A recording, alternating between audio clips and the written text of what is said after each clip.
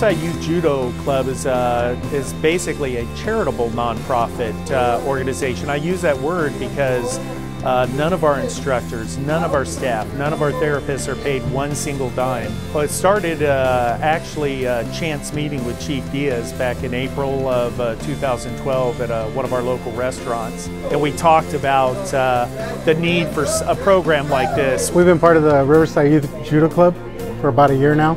My son is on the autism spectrum. He's high functioning. When we first came here, it was really difficult for him to integrate.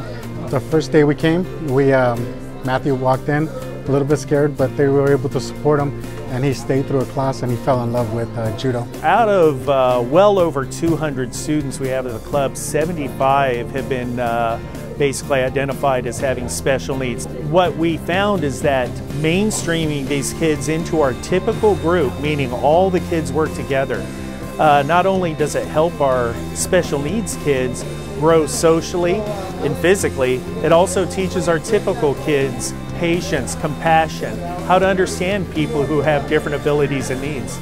We've seen his personality, his leadership develop, and now he is the one who is helping out the younger kids, and it has helped them develop his self-confidence, and you can tell the huge difference that this club has made in his life and in ours.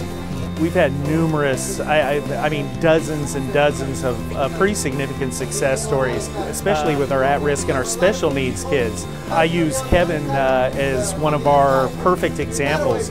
Young man who came to us pretty severely autistic, and we've watched him grow into just an amazing young man. He is one of two, the other kid is in our club too, one of two special needs students from the United States that's ever competed at the World Special Needs event in Europe. It was fun, and Riverside, it was fun. I fought second place and third place.